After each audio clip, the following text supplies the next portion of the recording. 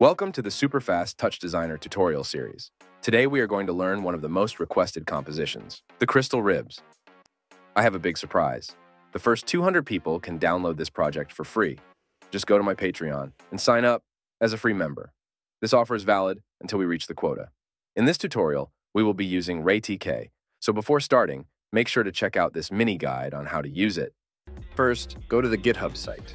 I'll leave the link in the description. Scroll down to the Assets section and find the first file on the download list.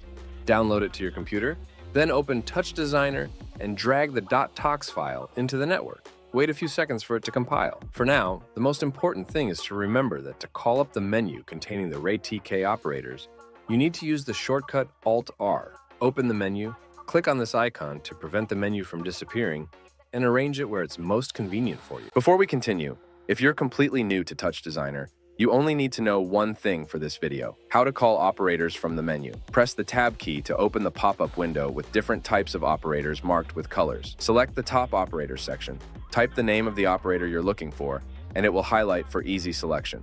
Click the operator's name and drag it into the network. If you want to call another type of operator, like an LFO, repeat the previous steps, but this time select the Chop tab to call an LFO.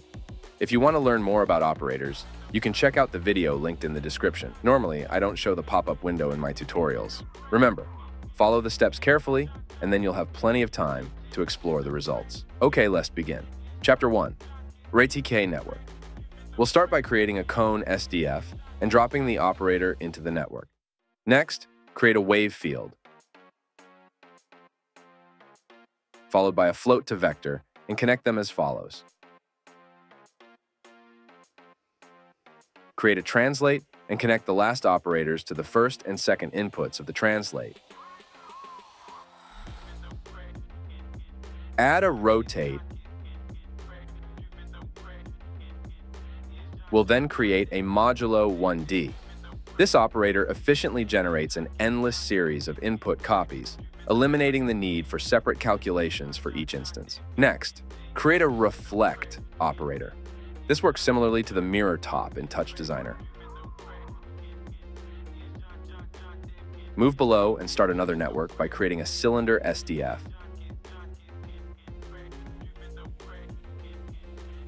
Copy the wave field and float to vector and place them below the cylinder SDF. Create another translate and connect it accordingly.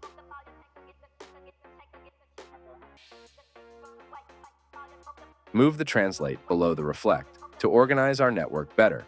Now, create an arranged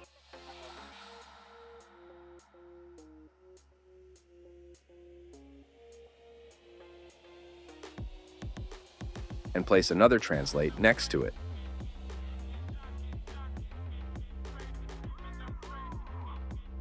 You can again copy the wave field and float to vector and connect to the second input of the translate. Add another rotate, followed by a modular material. We need to create a diffuse contributor, which will be connected from the second output to the modular material. Then, create a specular contributor and connect it to the third input of the modular material. Finish by creating an iridescent contributor and connect it to the last available input of the modular material. Finally, create a RayMarch Render 3D. Since we are in a 3D environment, we'll need at least a camera and a light source. So, create a look at camera, followed by a point light.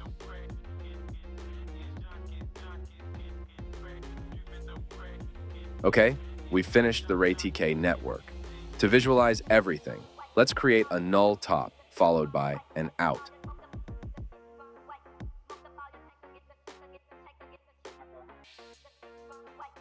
If you got lost at any point in the previous steps, I'm going to make a slow horizontal scroll of the original network to ensure you have everything set up correctly.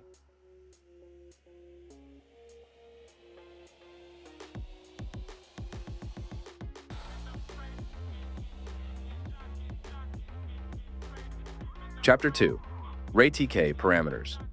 I will use the same resolution from the project container in the RayMarch Render 3D.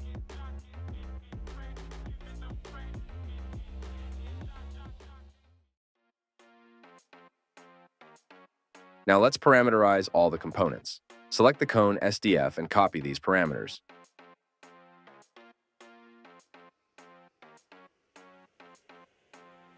Select the wave field and use these values.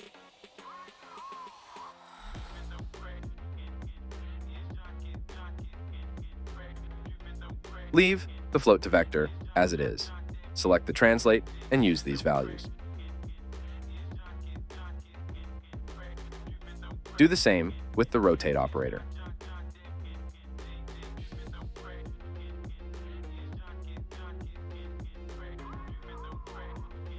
Great.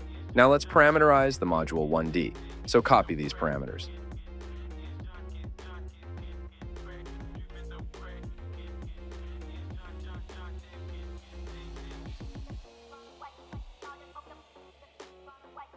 And finally, go to the reflect operator and use these values.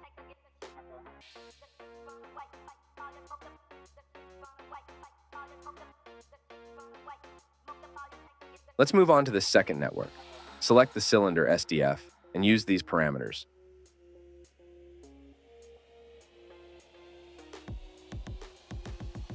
Do the same with the wave field. Just copy these values.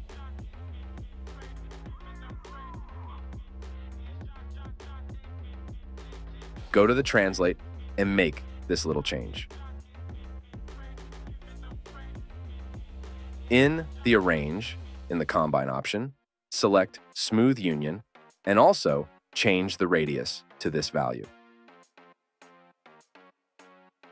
For the third wave field, I will use these values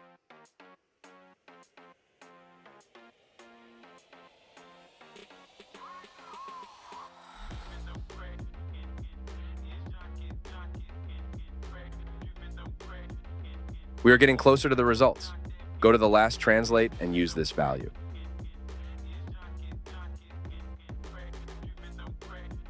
Leave the rotate as it is. We will come back to this operator later. Change these values in the diffusion and specular operators.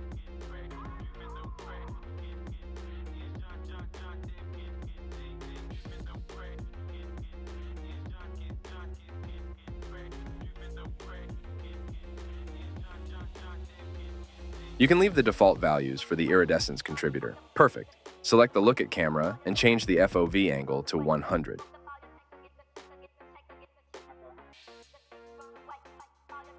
Set the intensity of the point light like this. Perfect. Everything is working right now. Go back to the wave field one and change the axis to Y. Do the same with the second wave field. We have almost everything ready in this network. Now we just need to create some animations to add movement to the composition. Select the wave field and press the shortcut Alt-Shift-R to call the custom menu for RayTK operators. Now, select Animate with Speed and choose Phase. Set the speed values because we want the movement to feel more pronounced.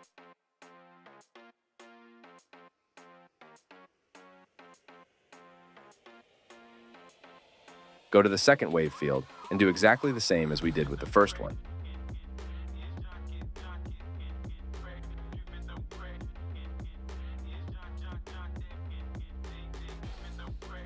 Next, go to the last wave field and apply the same settings as before.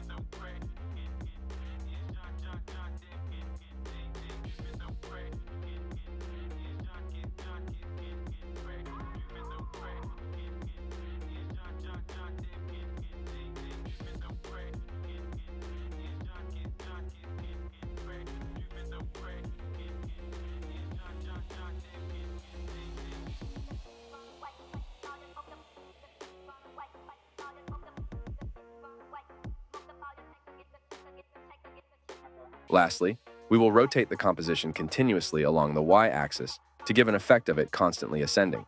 Select the Rotate Y option.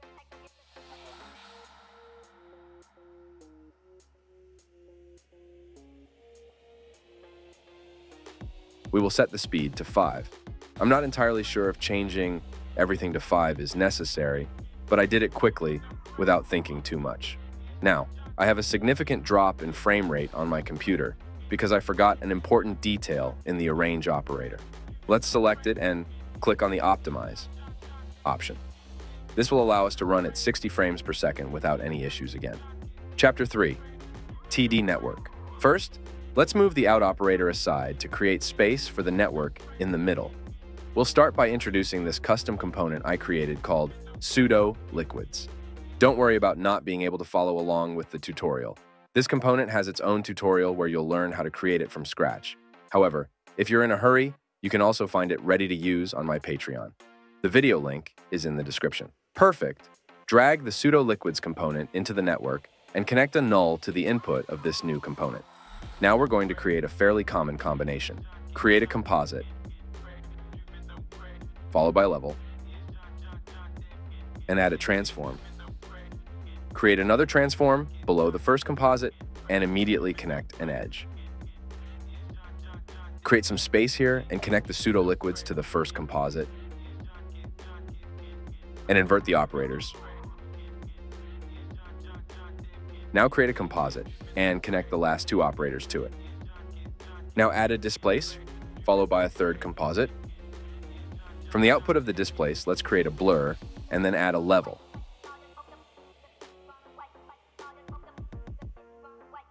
Connect this last level to the composite above it. Perfect, let's add a fourth composite to which we'll connect a ramp because we're going to use a gradient background that has a better effect in this composition. Now don't forget to select the new operators and in the Common tab, select the Parent Panel Size option. Chapter 4, TD parameters. This is the final part and the most exciting one. I think you'll be amazed at how we achieve a crystal effect using image post-processing. If you want, select all the operators and resize them to make everything look more organized. Go to the Pseudo liquids component and use the following parameters. Leave the colors as they are, then go to the noise section and copy these parameters.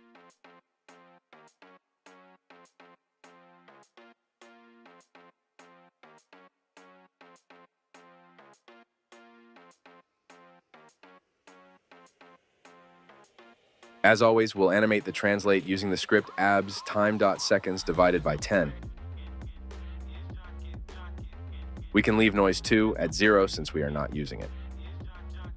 Select the edge operator and use these parameters. Do the same for the blur and displace operators.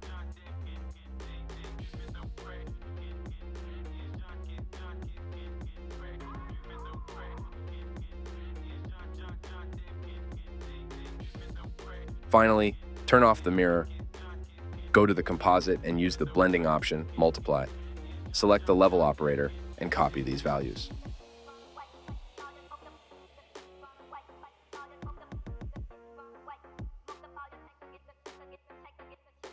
For the two transforms in this network, we'll animate the y-axis. Select both operators and use the script abs time.seconds divided by 5.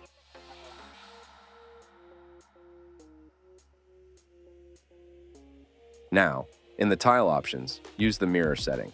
If you want to preview any other operator, just click on the blue circle. You'll start to see this crystal-like texture forming. In the next composite, use the Add Blend mode. Now, copy the following parameters into the displaced top.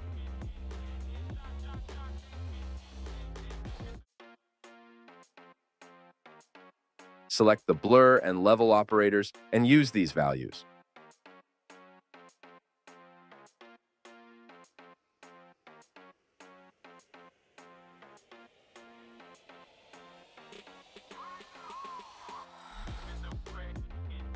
We are just one step away from finishing. Use the average blend mode in this composite and use over as a blending mode for the last composite. Perfect. There's just one more detail. Let's add a background with some gradient to give a more interesting sense of depth. This part is really up to your preference, so feel free to choose any colors you like. What's important is to select the circle type for the gradient and change these parameters in the operator. The color choices are up to you, but if you want, you can copy the ones I'm using.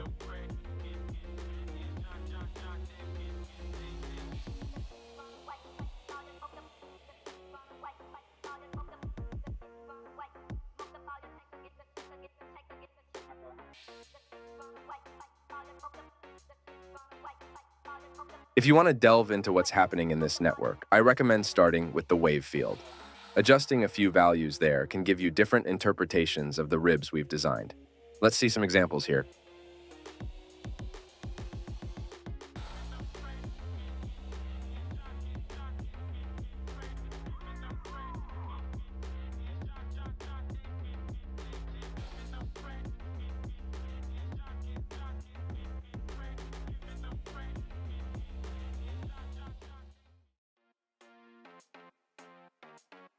Additionally, you can go to the cone SDF and change the height or thickness to get some really intriguing results. Now, imagine incorporating audio reactivity into this. It's a fantastic opportunity to explore dynamic audio responsive effects. Let me know in the comments. If you're interested in a tutorial on creating crystal ribs with audio reactivity, I believe this has been one of the most exciting tutorials to share so far. I hope you find it incredibly useful. Don't forget to subscribe and click the bell icon.